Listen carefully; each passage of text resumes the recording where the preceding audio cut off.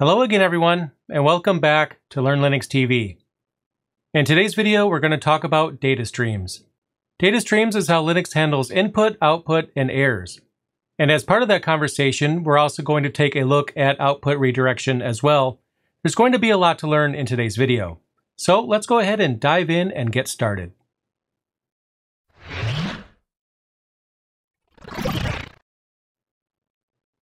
When it comes to computing, I'm sure most of you know the difference between input and output. If I type ls, that's input. When I press enter, it shows me the directory listing inside my current working directory. That's output. So you've already seen an example of input and output, and throughout this entire series and pretty much every video on this channel, you've seen many examples of input and output. But what we're going to do in this video is go a little bit deeper into this subject so that you understand how Linux handles input and output as well as errors. And like I mentioned in the intro to this video, the topic at hand is data streams. And there's three specific data streams when it comes to Linux. There's standard input, standard output, and standard error. And the names of these three data streams are often abbreviated. For example, standard output is abbreviated stdout. When it comes to standard input, it's stdin. And when it comes to standard error, it's often abbreviated as you see here. So let's go through these data streams so that you can understand what each one represents. Now standard input, that's what you saw at the beginning of the video. When I typed ls, I used my keyboard to type those letters, and the keyboard itself is an input device. So by typing characters into the terminal and pressing enter, I'm sending that command via standard input. And when it comes to standard output, that's what's being shown on the screen. So another example, if I run sudo apt update, and that's a very common command to run on a Debian or Ubuntu system, I'll type in my password, another example of standard input. And now we can see a bunch of output on the screen. It's showing me the results of the command that I just entered. In this case, it's synchronizing the local package repository index with the remote servers. And all of this content that you see on the screen that just flew by on the terminal, that was all standard output. So when it comes to understanding standard output, that's very easy. Anytime you enter a command and the results of that command are shown on the screen, you are actually seeing standard output. So at this point, you saw examples of standard input and standard output, but what about standard error? I'm going to show you an example of standard error right now. I'm going to run sudo dnf update. I'll press enter. And here it's telling me that the command was not found. And that makes sense because dnf is the package manager for distributions such as CentOS and Red Hat. And since I'm running on an Ubuntu system, I don't actually have the dnf command available. So essentially the command failed. Now I am seeing output, but this is actually standard error. And standard error is as simple as that. When an error is displayed on the screen, that's standard error. But you might not always know the difference between standard error and standard output. But one thing that we can do is run echo and then $?. And what that does is it gives us the return code for the previous command. In this case, the return code was 1. Okay, so what happens when I run sudo apt update?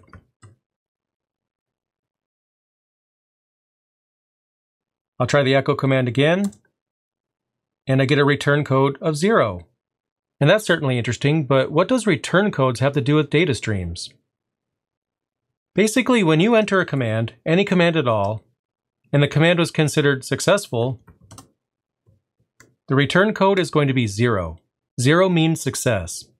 In this example, I listed the storage of my current working directory with the ls-l command, and there were no errors. It worked.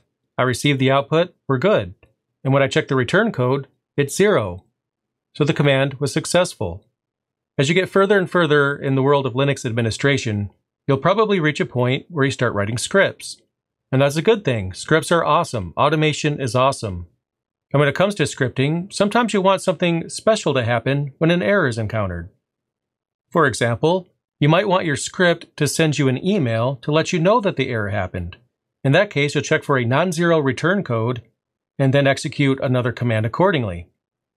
Now that's why return codes are useful in general, Now going back to the topic at hand and getting back to data streams, where this fits in is that it helps us understand when a command is successful and when it's not successful. I mean, if the output has the word error in it, or failed, or permission denied, or command not found, all of those types of things make it pretty obvious that you've encountered an error. In which case, you probably don't need to run this echo command.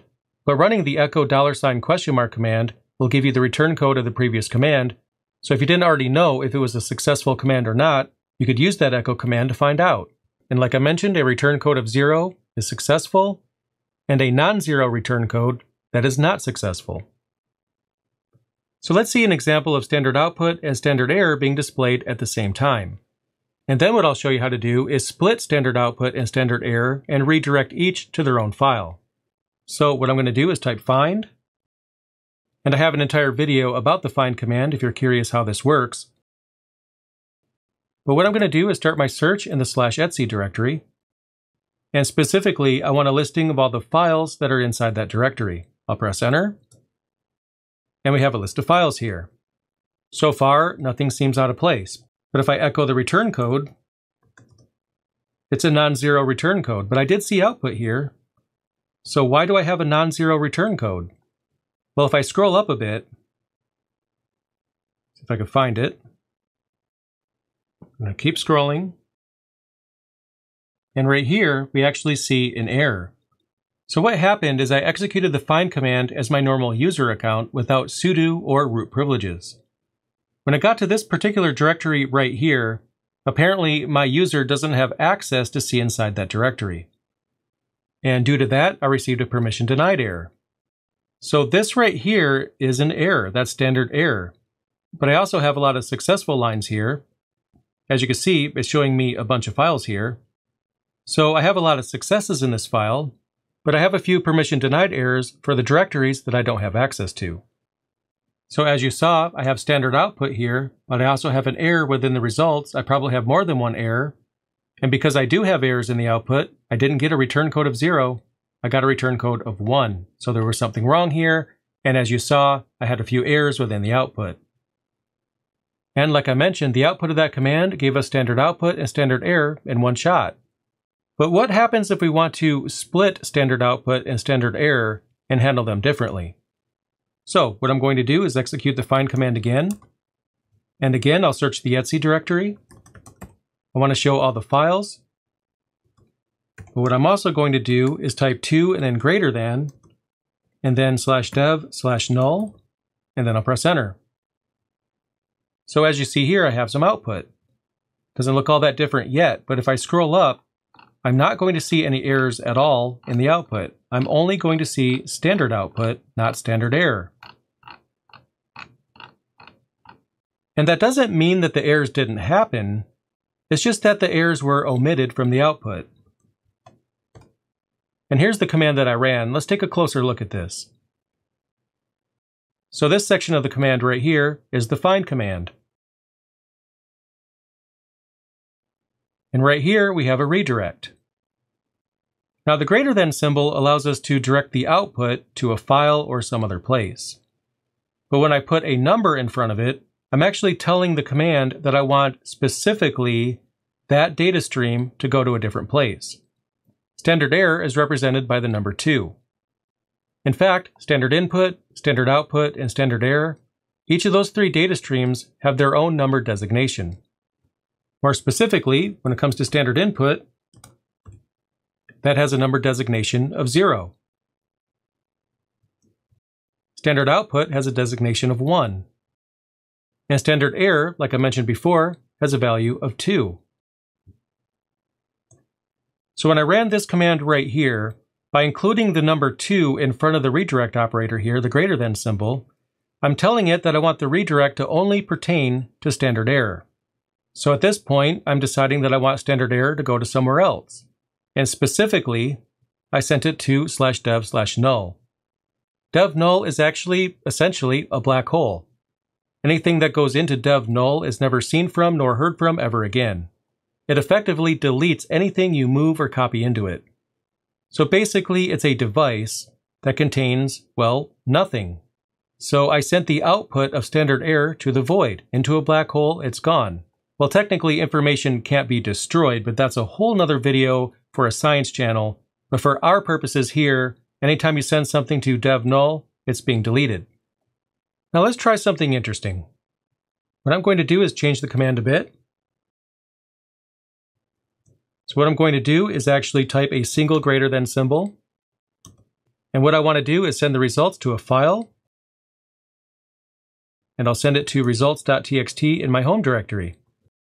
Notice that I don't have a numbered designation here at all. So what I want to do, essentially, is send everything into this file, although that's not what's going to happen. Let's see what actually happens when I press enter. At this point, I receive only errors. So as you can see, I have these 3 permission denied messages right here, but if I cat out the contents of that text file, I have a bunch of lines of output here.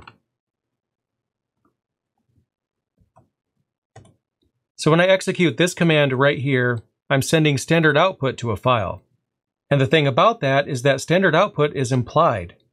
Since I don't have a number designation here for which data stream I want to send to the file, the default is standard output, and since standard output does not include errors, that means that only standard output is going to be sent to that file.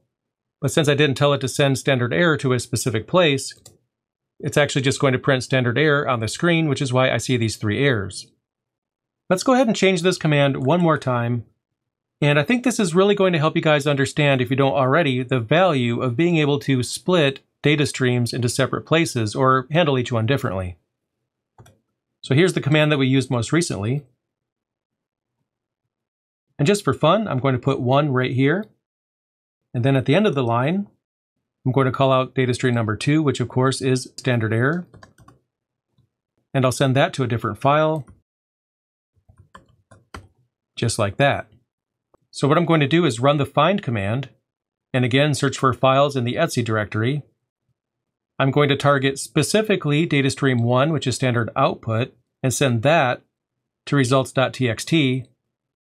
And then I'm going to grab data stream 2, standard error, and send that to errors.txt. So I'll press enter, and nothing happens. Well, technically that's not true. In the results.txt file, we see standard output, meaning all the lines that don't include errors. And then inside the errors file, we see those 3 errors that we saw earlier. But why is this useful? If you are working as a Linux administrator, then you'll have situations where somebody might want you to test a script, or maybe a developer wants you to test a program. And as part of that testing, you might want to track errors a bit differently. And by sending standard error to a file, you could then let the developer know the problems that you ran into, or they could just check the file themselves if they have access to the server, and you're able to do that because you can handle the data streams differently. Now, as a quick aside, if I bring that command back, since I mentioned that data stream 1 is implied, I didn't actually have to type 1 right there. So for that reason, you never really have to call out data stream 1. You could just omit 1, and that's assumed, and the command is going to execute exactly the same way. And since I included a single greater than symbol, that means that those files are going to be completely wiped out. If I was to type the command like this instead, and include 2 greater than symbols for each, that means that the output in each data stream is actually going to be written to the end of the file. It's not going to overwrite the file. So by including only 1 greater than symbol each time, I'm just making sure that each of these files are going to be recreated each time I run the command. I just wanted you guys to be aware of how you append to the end of the file in case you don't want to overwrite it. And for a quick example of that,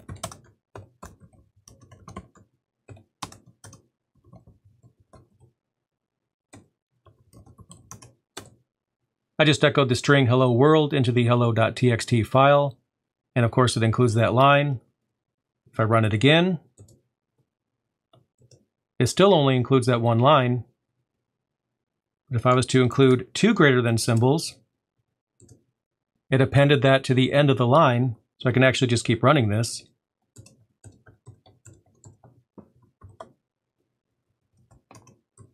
And as you can see, each time I ran that command, it appended the output to the end of the file. That was just a quick aside. Anyway, getting back to data streams, there's 3 data streams: standard input, standard output, and standard error. And standard input is designated by 0. Standard output is designated by 1. Standard error is designated by 2. And with this command right here, you can see the value of having separate data streams. Again, right here, standard output is implied. So in that case, I'm sending standard output to results.txt. Standard error is designated by 2. And I'm going to send that to errors.txt. So what I recommend is that you just play around with data streams, try to make errors happen, within reason of course, don't break anything, but practice finding out if a command was successful or not, and also practice sending standard output and standard error to different places. And with enough practice, you'll find yourself committing this to memory.